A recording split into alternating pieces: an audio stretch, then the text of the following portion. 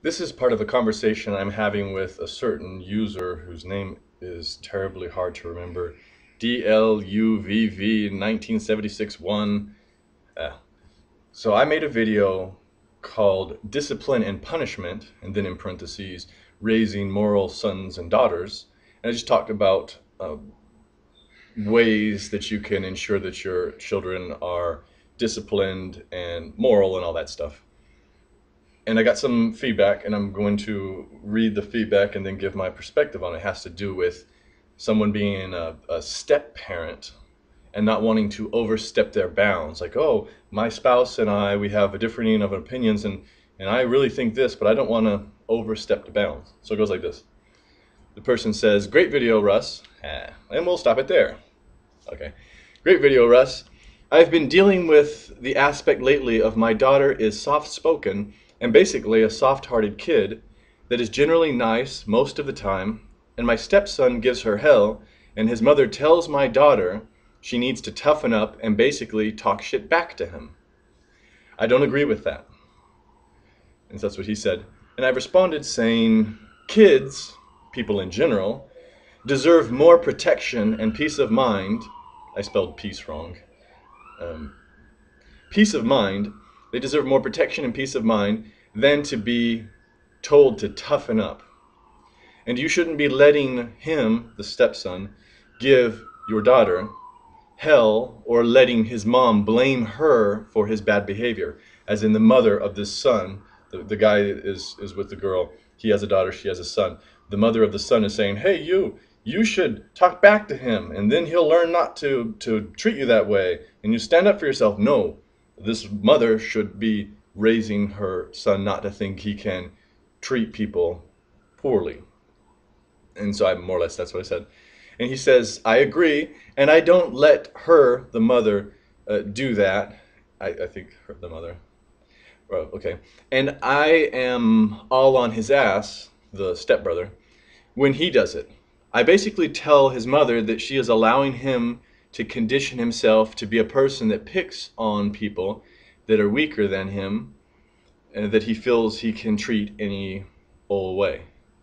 And he is a couple of years older than her, but boy, when things don't go his way, he will whine and cry. The funny thing is that he whines and cries about getting his way more than my daughter does. Then he turns around and calls her whiny after he's been picking on her. We've been in a relationship, him and the mother, for 7 months now, and there is a clear difference between our two kids. My daughter doesn't disrespect me and talk back. She does what I tell her to do, and he is the complete opposite. Not to say my daughter is perfect, in no way she is. Still a kid, she is still a kid, and she has to be put in check sometimes. But the bad part is I can see his bad habits rubbing off on her, so I'm not quite sure how to intervene in the situation without overstepping bounds. A couple of things going right back through the comment. You agree in that you don't let her do that. It's good. So you say. I'm going to be going based on that you're giving accurate information. Not that I assume you're not, but I'm just going to say my feedback relates to this information you're giving me being accurate. I basically tell his mother that she is allowing him to condition himself to be the kind of person that, no, she is not allowing him to condition himself. She is conditioning him. It's what we call enabling. The enabling has this connotation of nice women who tolerate mean men. You're an enabler. No, you are facilitating. You are creating that in the other person by giving them encouragement, by not giving them discouragement. She is not encouraging him to create that in himself. She is creating that in him. She's being a bad mother. And one day he's going to be set up for failure unless she changes. The problem is, he's a boy.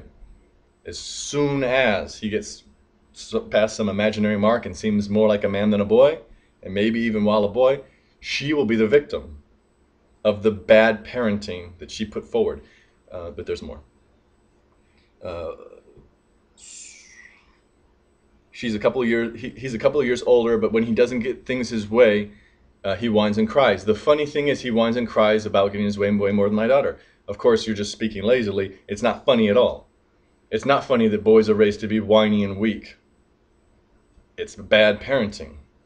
More and more, this is a video I'm going to do later, but more and more single mothers, I'll be addressing specifically in a little bit, but more and more single mothers are raising these kinds of weak, whiny boys because the boys see that's how she gets her way with people. Not by reason or anything, just by whining to get her way.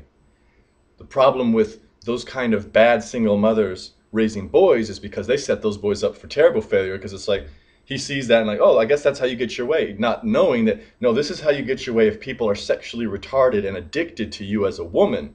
But you won't be able to play that card. You're going to have to be a real man, which is to say not a foolish woman who is weak.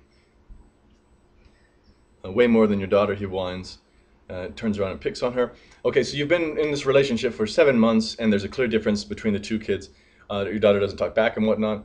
Okay, if you're raising your kid better than she's raising a kid, you say you don't want to overstep the bounds. But the fact is, in another video, I think even the one, the discipline and punishment, one that I'm referring to, and it's in this comment section, I talk about the homeless mother of 4 who I brought in and let her stay with me and my kids. I let them have the master bedroom, her and her 4 kids. I took care of her kids while she was trying to get her life straight, go to welfare and all that.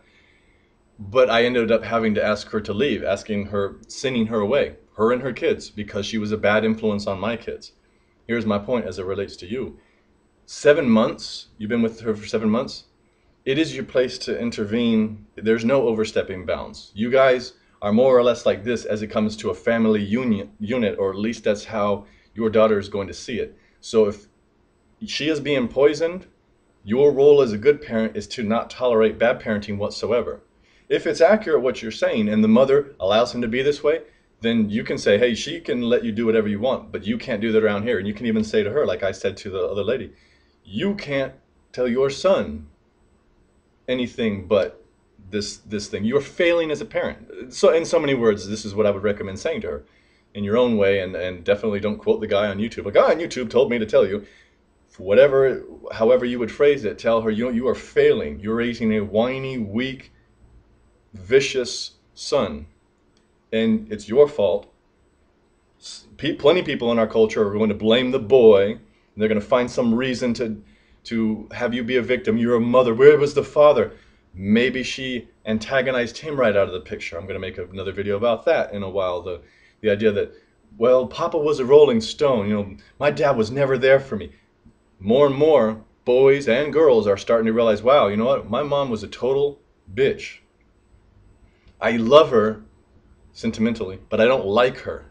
She did the best she can.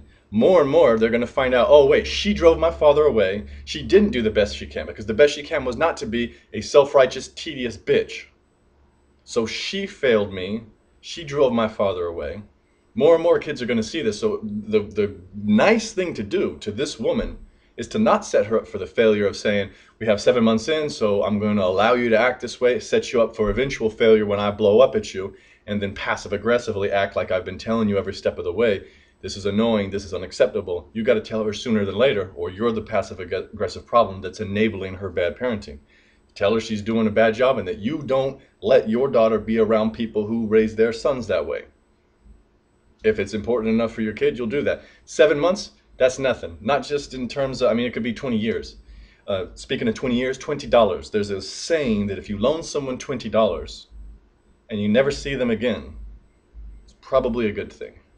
Meaning you lost the $20, but you learned something about their character. So if you invest even 20 years and then you find out, oh, well, this person's not who I thought they were. You do what you can to try to salvage things. You do what you can to level with this person you've been with for 7 months. But if you deal with someone for 7 months and then you just have to say, you know what? Your parenting style is completely unacceptable. That's what you should do if it comes to that. I just did another video about the whole, well, this is just my, this is just my way of doing things. Everyone has their way of doing things, this kind of passive, supposed humility. And that's the same kind of thing as when she says, oh, she has her style, I have my style. We both kind of, we just do stuff, and so we meet in the middle. No. Like I said, if you are raising successfully this daughter and she is failing to raise this son, you are a better parenter in that respect. You guys need to get on the same page. She needs to adopt some of your stuff. You need to adopt some of her stuff, not because everyone should have a say, but because you're probably not better than her at every aspect of parenting. You should encourage her to be more like you as a parent and to not set her son up for failure. And if she's not willing to, you need to leave. Most importantly, though, you have to take an accurate assessment of what you've told me and really think about what I've told you, because what you don't want to do is say, wow, that guy on YouTube sure was smart. He said exactly what I think I want to hear. He said exactly what I think I already know. Meanwhile, you might be deceiving yourself and realizing you're enabling this woman, and really if you just stop enabling her, she'll stop enabling her son, and your daughter won't get teased. Something like this. So it's not enough just to take the articulate person's word for it, that you need to dump that zero and get with a heroine, or whatever it be. But nevertheless, there's no such thing as overstepping bounds. You're a step parent because something failed in her previous relationship, barring that she's a widower. She failed in her previous relationship. So as much as in our culture we just say, well, no, it's probably the guy's fault, let's move on. No, she failed in her previous relationship. So there's no need to hide behind the idea that, well, everyone gets their say. The mother says, the father says, he said, she said. No. What is the father saying? What is the mother saying? Who is right? Whose idea is better for the child? Whose should we enact? Again, if she's raising a son who is mean to your daughter, and then she's being a bad parent, step parent, to your daughter, saying, well, you know what the problem is? Not that I'm being a bad parent and raising a bad son. The problem is you're not aggressive enough back so that he is intimidated away from being aggressive towards you. That's bad parenting. And that's the kind of ridiculousness that plenty single mothers and mothers in general inculcate into boys and girls. And that's why mothers, as much as they're just nurturing, they create vicious children, because they don't teach their kids fairness. They don't teach them real cause and effect. They teach, if I'm mad enough, then I yell at my son and then he knows I mean business. So she's telling your daughter, you know what, just get mad at him and show him you mean business, and then he'll leave you alone. We're not chimpanzees. You're not supposed to have to make your personal space, or else you're going to get antagonized by your brother. Again, you are facilitating this bad behavior in the mother by not absolutely nipping in the bud and saying, 7 months is a long time, but it's nothing. My daughter is, however old your daughter is.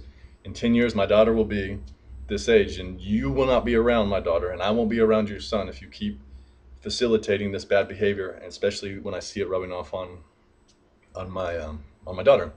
Some form of this. You need to think a little bit more about your role in facilitating this bad mother. The mother, well, not so much a bad mother, that's like a personal way to say it. This mother who has bad parenting habits.